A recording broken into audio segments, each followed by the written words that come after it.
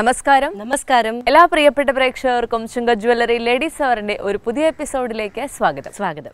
ഇന്ന് ലോക തപാൽ ദിനമാണ്. ഇന്നത്തെ തലമുറയ്ക്ക് ഒരുപക്ഷെ തപാൽ ദിനം എന്താണ് എന്ന് പോലും അറിയണ്ടാവില്ല. കാരണം പോസ്റ്റ് ഓഫീസുകൾ എന്നൊക്കെ പറയുന്നത് ഇന്നൊരു ഓർമ്മയായി മാറിക്കഴിഞ്ഞിരിക്കുകയാണ്. ശരിക്കും പറഞ്ഞാൽ നമ്മൾ പണ്ടൊരു പോസ്റ്റ് അയക്കണം അല്ലെങ്കിൽ ഒരു കത്ത് അയക്കണം എന്ന് പറയുന്നതിന് പകരം ഇപ്പോൾ പറയുന്നത് ഒരു കൊറിയർ അയക്കണം എന്നുള്ളതാണ്. അപ്പോൾ സ്റ്റാമ്പുകളും ഇൻലൻഡുകളും ഒക്കെ ഒരു ഓർമ്മയായി മാറിക്കൊണ്ടിരിക്കുന്ന ഇന്നത്തെ കാലത്ത് എന്താണ് ലോക തപാൽ ദിനം എന്ന് തുടങ്ങി നമ്മൾ ആരംഭിക്കേണ്ടി വരും. കാരണം 1874 ഇന്റർനാഷണൽ പോസ്റ്റൽ യൂണിയന്റെ ആഹ്വാനപ്രകാരമാണ് ഈ ഒക്ടോബർ 9 ലോക തപാൽ ദിനമായി ആചരിക്കുന്നത്. അപ്പോൾ ആ ഒരു കാലഘട്ടത്തിൽ കത്തുകളുടെയൊക്കെ പ്രാധാന്യം വളരെ വലുതായിരുന്നു. ഒരു കാര്യം മറ്റൊരു സ്ഥലത്തേക്ക് കൺവേ ചെയ്യണമെന്നുണ്ടെങ്കിൽ, കമ്മ്യൂണിക്കേറ്റ് ചെയ്യണമെന്നുണ്ടെങ്കിൽ കത്തുകൾ മാത്രം ആയിരുന്നു ആശ്രയിച്ചിരുന്ന ഒരു കാലഘട്ടം ഉണ്ടായിരുന്നു. ആ കാലഘട്ടത്തിലാണ് യഥാർത്ഥത്തിൽ ഇന്നത്തെ ഈ ഒരു ദിവസത്തിന്റെ പ്രാധാന്യം ഇരിക്കുന്നത്. അത് കഴിഞ്ഞ് ലോകം ഒത്തിരി പുരോഗമിച്ചു. കമ്പ്യൂട്ടറുകളും ഇന്റർനെറ്റും ഒക്കെ മൊബൈലുകളും ഒക്കെ ലോകം കീഴടക്കി. നമുക്ക് ഇന്ന്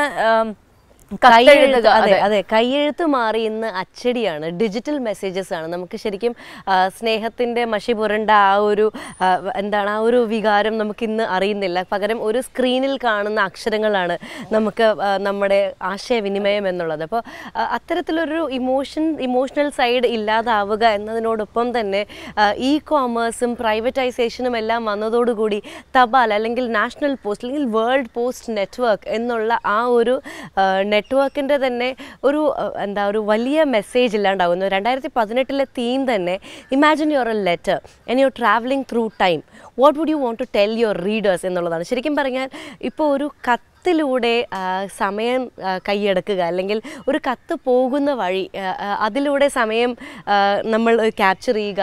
ഒരു സമയത്തായിരിക്കും നമ്മൾ എഴുതുന്നത്, ആ സമയം എത്തിച്ചേരുന്നത് മറ്റൊരു സമയത്ത്. ഇപ്പോൾ ഇൻസ്റ്റൻറ്റ് മെസ്സേജസ് ആണ്.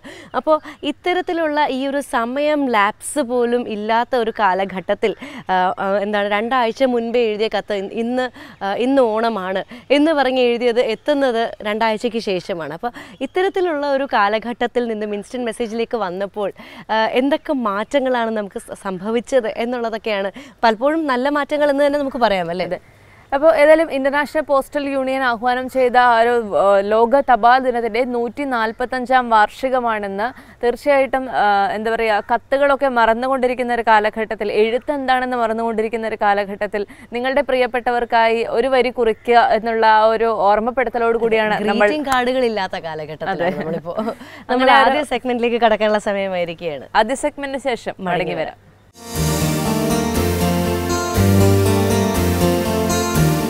സ്മാർട്ട് ലേഡിയിലേക്ക് സ്വാഗതം. പ്രശസ്ത മോഹിനിയാട്ട നർത്തകി വിനീത നെടുങ്ങാടിയാണ് ഇന്നത്തെ നമ്മുടെ അതിഥി. നമസ്കാരം മാം.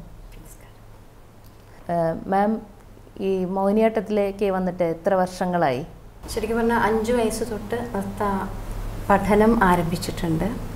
പക്ഷേ ഒരു നർത്തകി എന്നുള്ള നിലയിൽ ഞാൻ എൻ്റെ പ്രൊഫഷൻ ഇതാണ്, എൻ്റെ ജീവിതം ഇതാണ് എന്ന് തിരഞ്ഞെടുത്തിട്ട് 28ഓളം വർഷങ്ങളായി. അപ്പോൾ മാമിൻ്റെ ഗുരുക്കന്മാർ ആരെല്ലായിരുന്നു? കലാമണ്ഡലം രംഗനായകി ടീച്ചറുടെ അടുത്തു നിന്നാണ് ആദ്യമായിട്ട് തട്ടടവ് തുടങ്ങിയത്. അതിനുശേഷം അച്ഛന് ട്രാൻസ്ഫറബിൾ ജോബ് ആയതുകൊണ്ട് പലയിടത്തും പല ടീച്ചർമാരുമായിരുന്നു. അന്നൊന്നും ഞാനിത് ഒരു ജീവിതമാർഗ്ഗമാക്കുമെന്നുള്ളൊരു വിചാരമൊന്നും ഉണ്ടായിരുന്നില്ല. വളരെ ഇന്നിപ്പോൾ എല്ലാ കുട്ടികളും പഠിക്കുന്ന പോലെ അച്ഛനും അമ്മയ്ക്കും ഇഷ്ടമാണ്, എനിക്കും ഇഷ്ടമാണ് എന്നുള്ളതിലപ്പുറം നൃത്തത്തിനോടൊരു അഭിനിവേശമൊന്നും ഉണ്ടായിരുന്നില്ല. അതിന് കഴിഞ്ഞ് കല്യാണത്തിന് ശേഷം മകനും ഉണ്ടായിട്ടാണ്, മകന് 3 വയസ്സായ ശേഷമാണ് എനിക്ക് നൃത്തത്തിനോട് എൻ്റെ ജീവിതത്തിൽ ആ ഒരു ഇൻകംപ്ലീഷൻ തിരിച്ചറിയുന്നതും നൃത്തത്തിലേക്ക് തിരിയുന്നതും. ഭർത്താവ് മോനൊക്കെ ഇതിനോട് നല്ല സപ്പോർട്ടാണ്? വളരെ സപ്പോർട്ടാണ്. അതിനുശേഷമാണ് ഞാൻ ക്ഷേമ ടീച്ചറുടെ അടുത്ത് എത്തുന്നത്. ഇതാണ് എൻ്റെ ജീവിതം എന്ന് തിരിച്ചറിഞ്ഞിട്ടാണ് കലാമണ്ഡലം ക്ഷേമ ടീച്ചറുടെ അടുത്ത് പോയിട്ട് എഗെയിൻ ആദ്യം തൊട്ട് പഠിച്ചു. അപ്പോൾ എപ്പോൾ തൊട്ട് പഠിച്ചു എന്ന് ചോദിച്ചാൽ 5 വയസ്സ് തൊട്ടുള്ളതാണോ ക്ഷേമ ടീച്ചറുടെ അടുത്ത് പോയതിന് ശേഷമുള്ളതാണോ എന്ന് എനിക്ക് തന്നെ വ്യക്തമായിട്ട് അറിയില്ല. പക്ഷേ 5 വയസ്സ് മുതൽ നൃത്തം എൻ്റെ കൂടെയുണ്ട്. എൻ്റെ ഹസ്ബൻഡും ഭർത്താവ് രഘുത്തമൻ, അതുപോലെ മോൻ, അമ്മ ഒക്കെ ഒരുപാട് സപ്പോർട്ട് എൻ്റെ ഈ ആർട്ട് ജീവിതത്തിലേക്ക് തന്നിട്ടുണ്ട്. മാം ഇവിടെ ക്ലാസ്സുകളെല്ലാം ഇപ്പം നടത്തുന്നുണ്ട് വിചാരിക്കുന്നു. അതും അതാണ് ഒരു 25 ഇയേഴ്സായിട്ട് ഡാൻസ് ക്ലാസ്സസ് ഉണ്ട്. ഓക്കെ. പുരസ്കാരങ്ങൾ എന്തൊക്കെ ഇതിലൂടെ നേടിയിട്ടുണ്ട്? പുരസ്കാരങ്ങൾ ഞാൻ എൻ്റെ ഓഡിയൻസിൽ നിന്ന് എനിക്ക് കിട്ടുന്ന അംഗീകാരമാണ് ഏറ്റവും വലിയ പുരസ്കാരം എന്ന് വിശ്വസിക്കുന്ന ഒരാളാണ്. അതുപോലെ ഒരിക്കലും പുരസ്കാരം തേടി നടന്നിട്ടില്ലാത്തതുകൊണ്ട് നേടിയെടുത്തു എന്ന് പറയുമ്പോൾ എനിക്കെപ്പോഴും ഒരു സംശയമാണ്. ഇന്നിപ്പോൾ അതിൻ്റെ ഒരു കാലമാണല്ലോ, നമുക്ക് എന്തെങ്കിലും പുരസ്കാരം വേണം തോന്നി അതിൻ്റെ പിന്നാലെ നടന്ന് അത് സമ്പാദിക്കുന്ന ഒരു കാലമാണ്. അതുകൊണ്ട് ഇപ്പോൾ പുരസ്കാരം വല്ലതും കിട്ടിയോന്ന് ചോദിച്ചാൽ തന്നെ ഇത് പോസിറ്റീവാണോ നെഗറ്റീവാണോ എന്ന് അറിയാത്ത ഒരവസ്ഥയിലാണ് ഞാൻ. എനിക്ക് കേരള കലാമണ്ഡലത്തിൻ്റെ എൻഡോമെൻറ്റ് അവാർഡ് കിട്ടിയിട്ടുണ്ട്. പിന്നെ Kerala Sangeetha Nataka academy state award കിട്ടിയിട്ടുണ്ട്. പിന്നെ പ്രഥമ ലീലാമ ടീച്ചർ പുരസ്കാരം അബുദാബി അവിടെ നിന്ന് കിട്ടിയിട്ടുണ്ട്. മാം ഇവിടെ ക്ലാസ് എടുക്കുന്ന ചെറിയ കുട്ടികളാണോ വലിയ ആൾക്കാരായിട്ടുള്ളതാണോ? ചെറിയ കുട്ടികൾക്കും വലിയ കുട്ടികൾക്കും ക്ലാസ്സിൽ അമ്മമാർ വേറെ ഉണ്ടോ, കുട്ടികളായിട്ട് വേറെ ഉണ്ടോ? രണ്ട് ബാച്ചായിട്ട് ഞാൻ എടുക്കുന്നുണ്ട്. അതായത് കുട്ടികളുടെ ബാച്ച് എന്ന് പറയുന്നത് ഈവനിങ് സ്കൂൾ കഴിഞ്ഞിട്ടുള്ള സമയം. പിന്നെ ചെറുപ്പത്തിൽ ഡാൻസ് നഷ്ടപ്പെട്ടു പോയ അമ്മമാർ ഇപ്പോൾ ജീവിതം വീണ്ടും അവരുടെ ഇഷ്ടത്തിന് തുടങ്ങാൻ ആഗ്രഹിക്കുന്നവരെ പഠിപ്പിക്കുന്നുണ്ട്. അത് മോർണിംഗ് സെഷനായിട്ട് അവർ മാത്രം വീട്ടിലാവുന്ന സമയത്ത് അവരുടേതായിട്ടുള്ള സമയത്ത് ഞാൻ ക്ലാസ് എടുത്തു കൊടുക്കുന്നുണ്ട്. മാമിൻ്റെ പാഷൻ ഇത് മാത്രമാണോ, വേറെ വല്ലതും ഉണ്ടോ ആക്ടിവിറ്റീസ് ആയിട്ട്? ഇല്ല, ഡാൻസാണ് എൻ്റെ ഡാൻസും എൻ്റെ കുടുംബവും. ഈ മോഹിനിയാട്ടം തിരഞ്ഞെടുക്കാൻ എന്താണ് പ്രധാന കാരണം? ഞാൻ ഭരതനാട്യം പഠിച്ചിട്ടുണ്ട്, കഥകളി പഠിച്ചിട്ടുണ്ട്. അതിൽ മോഹിനിയാട്ടം തിരഞ്ഞെടുക്കാൻ ഞാൻ പറഞ്ഞില്ലേ, ഒരു കല്യാണമൊക്കെ കഴിഞ്ഞ് ഒരു മോനൊക്കെ ആയി എന്ന് പറയുമ്പോൾ നമുക്കൊരു വിധം മെച്യൂരിറ്റി, ഇപ്പോഴത്തെ മെച്യൂരിറ്റി എന്തായാലും അപ്പം ഉണ്ടാവില്ല, സ്റ്റിൽ ആ ഒരു ടീനേജിനെ വെച്ചിട്ട് കുറച്ചും കൂടെ ഒരു മെച്യൂരിറ്റി ഉള്ള ആ പ്രായത്തിൽ എനിക്ക് എൻ്റെ മനസ്സിന് കിട്ടിയ ഒരു മെസ്സേജ് എന്താണെന്ന് വെച്ചാൽ, മലയാളത്തിൻ്റെ കലയാണ് മോഹിനിയാട്ടം. ഞാൻ മലയാളം ഒരുപാട് ഇഷ്ടപ്പെടുന്നയാളാണ്. അപ്പോൾ കഴിയുന്നത്ര മലയാളത്തിനോട് ചേർന്ന് നിൽക്കാൻ ഇഷ്ടപ്പെടുന്നയാളാണ്. അതിനൊരു കാരണം എൻ്റെ അച്ഛൻ പി നരേന്ദ്രനാഥ് ബാലസാഹിത്യകാരൻ, വളരെ പ്രശസ്തനായിട്ടുള്ള ബാലസാഹിത്യകാരൻ. ഈ തലമുറയ്ക്ക് എത്രത്തോളം അറിയാമെന്ന് എനിക്കറിയില്ല. പക്ഷേ കുഞ്ഞിക്കൂനൻ, വികൃതിരാമൻ, അന്ധഗായകൻ, മനസ്സറിയും യന്ത്രം തുടങ്ങി ഒരു കാലത്തിൽ കുട്ടികളുടെ അന്ന് ടി വി ഒന്നും ഇല്ലല്ലോ, അന്ന് ഈ പുസ്തകങ്ങളൊക്കെ തന്നെ അല്ലല്ലോ. ആ പുസ്തകങ്ങളുടെ ലോകത്തെ രാജാവായിരുന്നു എൻ്റെ അച്ഛൻ. അതുകൊണ്ടായിരിക്കാം മലയാളത്തിനോട് ഇത്ര താല്പര്യവും. അപ്പം മലയാളത്തിൻ്റെ കലയായിട്ടുള്ള മോഹിനിയാട്ടത്തിനോട് കൂടുതൽ ഒരു ചായ്വ് തോന്നാനും കാരണം അതായിരിക്കാമെന്ന് ഞാൻ ഇപ്പോൾ തിരിഞ്ഞു നോക്കുമ്പോൾ വിചാരിക്കണം. ഇതേപോലെ ഇനിയും സഹോദരങ്ങളോ ആരെങ്കിലും ഇതേ ഫീൽഡിൽ ഉണ്ടോ? അനിയത്തി നന്നായിട്ട് പാടും. അത് ശരി, നല്ലതായിട്ട് പാടും. അനിയത്തി കുറച്ച് സിനിമയിൽ പാടിയിട്ടുണ്ട്, പിന്നെ സിനിമയിൽ അഭിനയിച്ചിട്ടുമുണ്ട്. അനിയത്തി സുനീത നെടുങ്ങാടി. പിന്നെ ഞങ്ങൾ 4 പേരാണ്. മൂത്തത് ചേച്ചി ബോംബെയിൽ ടീച്ചറാണ്. രണ്ടാമത്തെ ബ്രദർ ഇരിങ്ങാലക്കുട കാട്ടൂര് ബിസിനസ് ചെയ്യുന്നു. പിന്നെ ഞാൻ, പിന്നെ അനിയത്തി, അങ്ങനെ 4 പേരാണ്. അച്ഛൻ 91 മരിച്ചുപോയി. 91 നവംബർ 13 മരിച്ചുപോയി. അമ്മ ഞങ്ങളുടെ കൂടെയുണ്ട്, എൻ്റെ കൂടെയാണ്. അമ്മയുടെയും അച്ഛനും ഭയങ്കര താല്പര്യമായിരുന്നു. ഈ സാഹിത്യവും കലയും ഒപ്പം പോകുന്ന സാധനങ്ങളല്ലേ, അതുകൊണ്ടായിരിക്കാം അച്ഛൻ ഞങ്ങളെ എല്ലാവരെയും ഡാൻസായാലും പാട്ടായാലും. ഞാൻ കുറേ കാലം വയലിൻ പഠിച്ചിരുന്നു. അനിയത്തി പാട്ട് പഠിക്കുമ്പോൾ ഞാൻ വയലിനാണ് പഠിച്ചിട്ടുണ്ടായിരുന്നു. ഡാൻസും അനിയത്തിയും ഡാൻസ് പഠിപ്പിച്ചിട്ടൊക്കെ ഉണ്ട്. പക്ഷേ ആളുടെ ലൈൻ വേറെയാണ്. ഓരോരുത്തർക്കും ഓരോ പാഷനും ഓരോ നമുക്ക് അറിയാമല്ലോ, ഓരോ വാസന. അതിൽ അനിയത്തിക്ക് പാട്ടിലായിരുന്നു വാസന. അപ്പോൾ അങ്ങോട്ട് തിരിച്ചു വിട്ടു. അച്ഛനാണെന്ന് തോന്നുന്നു ഞങ്ങളുടെ ഉള്ളിൽ ഈ കലയെ കണ്ടെത്തി വളരെയധികം പ്രോത്സാഹിപ്പിച്ചത്. പക്ഷേ എൻ്റെ ഏറ്റവും വലിയ ഭാഗ്യം എന്ന് പറയുന്നത്, കല്യാണം കഴിഞ്ഞിട്ടും എനിക്കിത് അതേ ശക്തിയിൽ ICWക്ക് പഠിച്ചുകൊണ്ടിരിക്കുമ്പോഴാണ് ഞങ്ങളുടെ കല്യാണം കഴിയുന്നത്. അപ്പോൾ അത് കഴിഞ്ഞ് മോന് 3 വയസ്സായപ്പോഴാണ് ചിത്ര വിശ്വേശ്വരൻ്റെ ഒരു ഡാൻസ് കാണാനുള്ളൊരു അവസരം. അത് കോട്ടയ്ക്കൽ വിശ്വംഭര ക്ഷേത്രത്തിൻ്റെ ഉത്സവത്തോടനുബന്ധിച്ച് നടക്കുന്ന പരിപാടിയിലായിരുന്നു. അപ്പോൾ അത് എന്നെ ഭയങ്കരമായിട്ടൊരു ധ്യാനാത്മകമായിട്ടുള്ള അവസ്ഥയിലേക്ക് കൊണ്ടുപോയി. ആ മെഡിറ്റേറ്റീവ് മൂഡ് ഒരു ആർട്ട് ഫോമിന് കൊടുക്കാൻ പറ്റുമെങ്കിൽ എനിക്കും അത് വേണം എന്നുള്ളൊരാഗ്രഹം യഥാർത്ഥത്തിൽ വന്നിരിക്കുന്നത് അപ്പോഴാണ്. അതിന് മുമ്പൊക്കെ ഡാൻസും പാട്ടും ഒക്കെ കൂടെ ഉണ്ടെങ്കിലും ആ ഒരു അനുഭവമൊന്നും എനിക്കുണ്ടായിട്ടില്ല. ഞാനും എല്ലാവരെയും പോലെ കയ്യും കാലും താളത്തിനനുസരിച്ച് ചെയ്യുന്ന ഒരു സാധനം കാണുന്നു എന്നുള്ളതിലപ്പുറം ഇതിലേക്ക് ഇത്രയും ഡെപ്തിലേക്ക് പോകാൻ പറ്റുമെന്നറിയുന്നത് ചിത്ര വിശ്വേശ്വരൻ്റെ ആ പെർഫോമൻസിന് ശേഷമാണ്. അന്നാണ് ഞാൻ ഹസ്ബൻഡിൻ്റെ അടുത്ത് പറയുന്നത് എനിക്ക് ഇനിയും ഡാൻസ് വേണം. അപ്പോൾ എൻ്റെ അടുത്ത് പറഞ്ഞത് എല്ലാം കൂടി വേണ്ട, അന്ന് സാമാന്യം തിരക്കേടില്ലാണ്ട് വയലിൻ വായിക്കും. MG യൂണിവേഴ്സിറ്റിയിൽ ഫസ്റ്റായിരുന്നു വയലിനിൽ. വയലിൻ സാമാന്യം നന്നായി വായിക്കും, ഡാൻസും പിന്നെ ICW എല്ലാത്തിലും കൂടി വേണ്ട, ഏതെങ്കിലും ഒരു തോണിയിൽ കാല് വെച്ചാൽ ഏതിലാണെങ്കിലും ഞാൻ കൂടെയുണ്ട് എന്നാണ് എൻ്റെ അടുത്ത് അന്ന് പറഞ്ഞത്. അങ്ങനെ ഞാൻ സെലക്ട് ചെയ്തതാണ് ഡാൻസ്, അത് മോഹിനിയാട്ടം. ശരി. അത് പിന്നെ എനിക്ക് ശരിക്കും പറഞ്ഞാൽ റിഗ്രറ്റ് ചെയ്യേണ്ടി വന്നിട്ടില്ല. അതിൽ ഓരോ ദിവസവും ആ കല എന്നെ അനുഗ്രഹിച്ചുകൊണ്ടിരിക്കുകയാണ്. അപ്പോൾ കഥകളി എന്ന് പറഞ്ഞ് ഇത് പഠിച്ചിട്ടുണ്ടായിരുന്നോ? ആ കഥകളി എന്താ വെച്ചാൽ നമ്മളുടെയൊക്കെ ആ ഒരു സംസ്കാരം, എല്ലാവർക്കും കഥകളിയൊക്കെ ഇഷ്ടമാണല്ലോ. അപ്പോൾ അച്ഛൻ്റെ ഒരു താല്പര്യമായിരുന്നു മക്കൾ കഥകളി പഠിക്കണം എന്നുള്ളതൊക്കെ. അങ്ങനെയാണ് ഞാൻ കഥകളി പഠിച്ചിരിക്കുന്നത്. എനിക്ക് അതിനോട് പഠിക്കണമെന്നോ ചെയ്യണമെന്നോ എന്നുള്ള ഒരു വലിയ ആഗ്രഹമൊന്നും ഉണ്ടായിരുന്നില്ല. അപ്പോൾ ഒരു ആവറേജ് ഇങ്ങനെ ചെയ്തു പോകുന്നല്ലാതെ ഇപ്പോഴും അതെ എനിക്ക് കാണാൻ ഇഷ്ടമാണെന്നല്ലാണ്ട് എനിക്കത് ചെയ്യണം എന്നുള്ള തോന്നൽ ഉണ്ടായിട്ടില്ല. ഭരതനാട്യത്തിനോടാണ്? ഭരതനാട്യമല്ല, ഭരതനാട്യം പഠിച്ചിട്ടുണ്ട്, മോഹിനിയാട്ടവും പഠിച്ചു, കുച്ചിപ്പുടി ക്ഷേമ ടീച്ചറുടെ അടുത്ത് നിന്ന് 1-2 ഐറ്റം പഠിച്ചു. പക്ഷേ ക്ഷേമ ടീച്ചറുടെ അടുത്ത് അന്ന് തന്നെ ഞാൻ കുച്ചിപ്പുടിയുടെ ഇതിൽ എനിക്ക് ഈ ഐറ്റമായിട്ട് പഠിക്കാൻ തീരെ താല്പര്യം ഉണ്ടായിരുന്നില്ല. അപ്പോൾ ടീച്ചർ അടവ് തൊട്ട് പഠിക്കുമ്പോൾ കുട്ടി ആരും ഇതൊന്നും ചോദിച്ചു വരുന്നില്ല. കുറേ കാലത്തിന് ശേഷമാണ് ഇപ്പോൾ കുട്ടി ഒരാളാണ് ചോദിക്കുന്നത്, എനിക്കിപ്പോൾ ഓർമ്മ ഉണ്ടോയെന്ന് അറിയില്ല. അപ്പോൾ പിന്നെ ഞാനത് വിട്ടു, എനിക്ക് കുച്ചിപ്പുടി പഠിക്കണ്ട എന്നുള്ള ഇതിലാണ്. എനിക്ക് മോഹിനിയാട്ടത്തിനോടുള്ള ആ ഒരു അടുപ്പമോ അല്ലെങ്കിൽ എൻ്റെ കല എന്നുള്ളൊരു തോന്നലോ മറ്റൊരു ആർട്ട് ഫോമിനോടും തോന്നിയിട്ടില്ല എന്നുള്ളതാണ് വാസ്തവം. മോഹിനിയാട്ടം തന്നെയാണ് എൻ്റെ മോഹിനിയാട്ടം.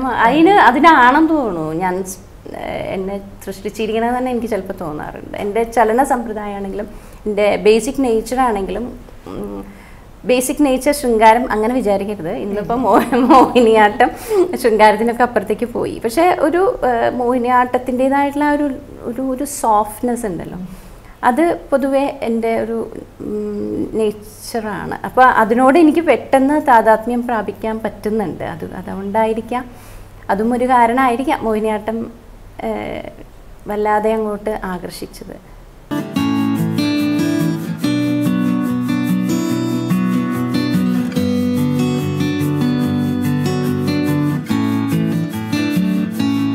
വേറെ വല്ലതും പ്രത്യേകിച്ച് ഇനി ചെയ്യാൻ ഉദ്ദേശിക്കുന്നുണ്ടോ ഇതിൽ കൂടെ? ഇതിൽ ഞാൻ മോഹിനിയാട്ടത്തിലേക്ക് എൻ്റേതായിട്ടുള്ള സംഭാവനകൾ അറിഞ്ഞും അറിയാതെയും ചെയ്തിട്ടുണ്ട്. ശരിക്കും പറഞ്ഞാൽ നമ്മൾ ചെയ്യുന്ന ഒരു പരീക്ഷണത്തിനായി ചെയ്യുന്നതല്ല, അത് സംഭവിച്ചു പോകുന്നതാണ്. അപ്പോൾ അതിൽ ഞാനാണ് ആദ്യമായിട്ട് പൂതപ്പാട്ട് പോലുള്ളൊരു കവിത മോഹിനിയാട്ടത്തിലേക്ക് എടുക്കുന്നത്. അതായത് ഗ്രാമ്യമായിട്ടുള്ള ഒരു ആശയം, ഗ്രാമ്യമായിട്ടുള്ള ഭാഷ, ഇതിനെ മോഹിനിയാട്ടത്തിൻ്റെ ആ അലുക്കുകളിലേക്കും തൊങ്ങലുകളിലേക്കും രൂപത്തിലേക്കും ആവാഹിച്ചെടുക്കാൻ വേണ്ടിയിട്ട് എന്നെ ഈശ്വരൻ നിമിത്തമാക്കി എന്ന് ഞാൻ വിചാരിക്കുന്നു. അത് വലിയ ഒരു വിജയമായിരുന്നു. അതെങ്ങനെ വിജയമായിരുന്നു പറയണമെന്ന് വെച്ചാൽ, പിന്നീടുള്ള മറ്റുള്ള നർത്തകികളുടെ അവതരണത്തിലെല്ലാം ഒരു കവിതയെങ്കിലും വരിക എന്നുള്ള ഒരു സങ്കല്പത്തിലേക്ക് മോഹിനിയാട്ടം മാറി. അതാണല്ലോ നമ്മുടെ ഒരു വിജയം എന്ന് നമ്മൾ വിചാരിക്കേണ്ടത്. പിന്നെ വേഷത്തിൽ ഞാൻ ചെറിയ മാറ്റങ്ങൾ വരുത്തിയിട്ടുണ്ട്. അതും സഹൃദയരായിട്ടുള്ളവർ അങ്ങേയറ്റം, പ്രത്യേകിച്ചും കേരളത്തിന് പുറത്തു പോകുമ്പോഴാണ് ആ ഡ്രസ്സിൻ്റെ ശൈലിയെക്കുറിച്ചിട്ട് വളരെയധികം അപ്രിസിയേഷൻ കിട്ടിയിട്ടുള്ളത്. അത് എനിക്ക് അഭിമാനത്തോടെ ഞാൻ ഈശ്വരന് നന്ദി പറയുന്നു, അങ്ങനെ ഒരു നിമിത്തമാക്കിയതിൽ. പിന്നെ ഉള്ളത് കേകിയാട്ടം എന്ന് പറഞ്ഞിട്ട്, അതായത് മയിൽ പോലുള്ള ഒരു ക്യാരക്ടറിനെ. അതുവരെയും ശൃംഗാരത്തിനും ഭക്തിക്കും മാത്രമായിട്ടായിരുന്നു മോഹിനിയാട്ടത്തിൻ്റെ ഒരു തട്ടകം ഒരുങ്ങിയിരുന്നത്. അതിനപ്പുറത്തേക്ക് മയിലും മാനും പോലെയുള്ള തിര്യക്കുകൾ എന്ന് പറയാം, പക്ഷിമൃഗാദികളെ മോഹിനിയാട്ടത്തിൻ്റെ പ്രധാന കഥാപാത്രമായിട്ട് സെൻറ്ററായിട്ട് കൊണ്ടുവരാനുള്ള ഒരു ശ്രമം, അതും കാവാലത്തിൻ്റെ കറുകറേ കാർമുകിൽ കൊമ്പനാനപ്പുറത്ത് എന്ന് തുടങ്ങുന്ന വളരെ അതും ഗ്രാമ്യമായിട്ടുള്ള ഒരു ഭാഷയും ഗ്രാമ്യമായിട്ടുള്ളൊരു തീമിനെയും മോഹിനിയാട്ടത്തിൻ്റെ ശാസ്ത്രീയതയിലേക്ക് കൊണ്ടുവരാൻ സാധിച്ചു എന്നുള്ളത് മറ്റൊരു നേട്ടമായിട്ട് ഞാൻ എൻ്റെ മോഹിനിയാട്ട ജീവിതത്തിൽ ഞാൻ നെഞ്ചോട് ചേർക്കാൻ ഉദ്ദേശിക്കുന്ന എൻ്റെ കോൺട്രിബ്യൂഷൻസ് എന്തൊക്കെയാണെന്ന് ചോദിച്ചാൽ പ്രധാനമായിട്ട് ഇതൊക്കെയാണ് എനിക്ക് പറയാനുള്ളത്. മറ്റൊന്ന് വർഷമോഹിനി. വർഷമോഹിനിയുടെ ഇതെന്താണെന്ന് വെച്ചാൽ പാട്ടില്ല, സാഹിത്യമില്ല. വീണ, വേണു, മൃദംഗം, മദ്ദളം, മധുവേട്ടൻ്റെ കോട്ടയ്ക്കൽ മധുവിൻ്റെ അതിമനോഹരമായിട്ടുള്ള ആകാര ആലാപനം പാടി രാഗത്തിൽ, ഇത് കേരളത്തിൻ്റെ പാടി രാഗത്തിൽ ഇടയ്ക്ക, ഇത്രയും മാത്രം ഇൻസ്ട്രുമെൻറ്റ്സ് ചേർത്തിട്ട് സാഹിത്യത്തിൻ്റെ അകമ്പടി ഇല്ലാതെ പ്യൂർലി ഓർക്കസ്ട്രേഷനോട് ഉള്ള ഒരു അവതരണമാണ് വർഷമോഹിനി. മഴയുടെ നവരസങ്ങൾ, അതാണ് അതിൻ്റെ തീം. മഴയുടെ നവരസങ്ങളെക്കുറിച്ച് പറയുമ്പോൾ എന്താണ് മഴയുടെ നവരസങ്ങളെന്ന് നാച്ചുറലി എല്ലാവർക്കും ഒരു ആകാംക്ഷയുണ്ടാവാം. അതെ, മീനമാസത്തിൽ ഗർഭം ധരിക്കുന്ന മഴമേഘങ്ങൾ മേടത്തിൻ്റെ അവസാനമൊക്കെ ആയിട്ട് പെയ്യുന്നു. അപ്പം ആദ്യത്തെ തുള്ളി മഴക്കുഞ്ഞ് എൻ്റെ കുഞ്ഞിക്കണ്ണ് തുറക്കുകയാണ്. അപ്പോൾ ആ ഓരോ ഡ്രോപ്പിലും അത്ഭുതത്തോടു കൂടിയിട്ടാണ് ആ കുഞ്ഞിക്കണ്ണ് തുറക്കുന്നത്. ആ മഴക്കുഞ്ഞിൻ്റെ അത്ഭുത ഭാവത്തിൽ നിന്ന് തുടങ്ങി പിന്നെ കുറച്ചുകൂടെ വലുതായി കാറ്റ് എന്ന സുഹൃത്തിനോട് കൂടിയിട്ട് സഞ്ചരിക്കുമ്പോൾ പർവ്വത മുത്തച്ഛനെ കണ്ടിട്ട് ഭയാനകം പേടിക്കുകയാണ്. അപ്പോൾ പർവ്വത മുത്തച്ഛൻ ധ്യാനത്തിൽ നിന്നുണർന്ന് നൃത്തം ചെയ്യുക എന്ന് പറയുമ്പോൾ പേടിച്ച് വിറച്ച് പെയ്യുന്ന അവിടെ ഭയാനകം മഴയുടെ ആ രീതിയിൽ മഴയുടെ നവരസങ്ങളെയും മഴയ്ക്ക് സൂര്യനോട് ശൃംഗാരം, മഴയുടെയും സൂര്യൻ്റെയും കുട്ടിയായിട്ട് മഴവില്ല്, അങ്ങനെ ഒരു കഥ ഉരുത്തിരിഞ്ഞ് വരുന്ന പോലെ മഴയും മഴ. അപ്പോൾ എന്താ ഒരു ഈ കോണ്ടെക്സ്റ്റിൽ ഇത്രയും വർഷത്തിന് 2003 മറ്റാണ് 2007 ഞാനത് കൊറിയോഗ്രാഫി ചെയ്ത് ഫസ്റ്റ് അവതരിപ്പിച്ചിരിക്കുന്നത്. ഇപ്പോൾ ഈ നമ്മുടെ കഴിഞ്ഞ 2 വർഷത്തെയും പ്രളയം വരുമ്പോഴേ ഞാൻ അറിയാതെങ്കിലും ആലോചിച്ചു പോവാണ്, ഈ പ്രളയം ഞാൻ അന്ന് ഈ വർഷമോഹിനിയിൽ ചെയ്തിട്ടുണ്ട്. മഴയുടെ രൗദ്രഭാവത്തിൽ ഈ പ്രളയമാണ് ചെയ്തിരിക്കുന്നത്. ഓരോന്നിനെയും നമ്മൾ പ്രകൃതിയെ എങ്ങനെയൊക്കെ കാര്യമായിരുന്നു അത് അല്ല വിചാരിക്കാത്തെന്ന് വെച്ചാൽ പ്രകൃതിയെ നമ്മൾ അറിഞ്ഞും അറിയാതെയും ദ്രോഹിച്ചുകൊണ്ടിരിക്കുമ്പോൾ എപ്പോഴും തോന്നും ഇതിനൊരു തിരിച്ചടി ഉണ്ടാവില്ലേ എന്നുള്ളൊരു തോന്നല് പ്രകൃതിയെ സ്നേഹിക്കുന്ന എല്ലാവരുടെ ഉള്ളിലും ഉണ്ടായിരുന്നിരിക്കാം. അത് എൻ്റെ മാധ്യമത്തിൽ കൂടെ ഞാൻ പുറത്തേക്ക് കൊണ്ടുവന്നേ ഉള്ളൂ. അതിനുശേഷം എൻ്റെ പുഴ എന്ന് പറഞ്ഞിട്ട് വേറൊരു വർക്ക് ഇതുപോലെ ചെയ്തു. അതിലും ഇതേ പുഴ തിമർത്ത് ഒഴുകി എല്ലാം നശിപ്പിക്കുന്നതാണ് ഞാനതിൽ കാണിച്ചത്. അറം പറ്റിയ പോലെ ആയോന്നും കൂടെ ചിലപ്പോൾ തോന്നും. അത് എൻ്റെ പുഴയിലും വർഷമോഹിനിയിലും പ്രകൃതിയെ നമ്മൾ ദ്രോഹിക്കുന്നതിനൊരു പരിധിയുണ്ടേ എന്ന് എൻ്റെ മാധ്യമത്തിൽ കൂടെ എനിക്ക് പറയാവുന്നത്ര ഉച്ചത്തിൽ വിളിച്ച് പറയുമായിരുന്നു. അത് വളരെ തൃപ്തി തന്ന മറ്റൊരു വർക്കാണ്. ഇനിയുള്ളത് വേറൊന്ന് ഗീതാഞ്ജലി. ടാഗോറിൻ്റെ ഗീതാഞ്ജലിക്ക് ജി ശങ്കരക്കുറുപ്പിൻ്റെ ട്രാൻസ്ലേഷൻ, ആ വരികൾ എടുത്തിട്ടാണ് ഞാൻ മോഹിനിയാട്ടത്തിലേക്ക് ചെയ്തത്. അതും മോഹിനിയാട്ടത്തിൻ്റെ ശൃംഗാരഭാവത്തിന് ഉദാത്തമായിട്ടുള്ള ഒരു ലെവലിലേക്ക് കൊണ്ടുപോകാൻ അതിലൂടെ സാധിച്ചു എന്ന് തന്നെയാണ് എൻ്റെ വിശ്വാസം. ഒരു ചെറിയൊരു ഉദാഹരണം പറയാം. അഭിസാരിക എന്നുള്ള അഷ്ടനായിക ഭാവത്തിലെ അഭിസാരിക എന്ന ഭാവം സാധാരണ മോഹിനിയാട്ടത്തിൽ ചെയ്യുന്നത് ശബ്ദമുണ്ടാക്കുന്ന ആഭരണങ്ങളെല്ലാം ഊരി